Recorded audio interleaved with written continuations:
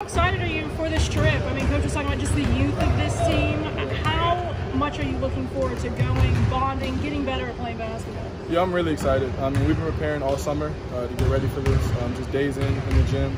So I feel like it's going to be a big learning experience for us, like you said, with such a young team. There's going to be like a lot of growing moments. So I'm very excited to get down there and be able to play against some other people, not just our teammates. How have you seen the young guys mesh in so far throughout the summer? I mean, they're learning really fast. I mean, we're in the gym almost every day, and I can just see like even small steps of just getting acclimated to our system. I mean, we have so many talented guys coming from the high school level, but just learning how to play in our system. I see them getting better every day. What's that been like for you to kind of step into that veteran leadership role real quickly here just in your team? Yeah, it's been an adjustment. Kind of reminds me of being a high school senior, kind of being the older guy.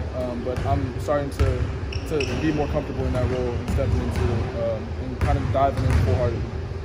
How beneficial do you think this would have been if you had the opportunity to do it last year as a guy just walking through the door? I think it would have been a big opportunity for me, especially just to play some other teams and not just play against each other every day and have these additional hours to get better in the gym. I think it would have been a big step for me, especially like you said, being a young guy and acclimated to it. So I think it would have helped me a lot personally.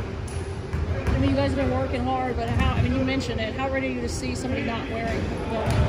Really excited, being able to beat up on some other people, not just my teammates. And I think like it's going to simulate for the season, even though we're a couple months out from playing our first game at the Tuck. But it's going to simulate, get me ready in that game mentality. How much of an advantage is this trip going to be, you think, for the future? I think it's going to be a huge advantage, especially being able to go down there and play three different games. I think it'll be, when looking back on the season, I think we're going to know how much of an advantage it was this year not having it last year. Where have you tried to grow your game most?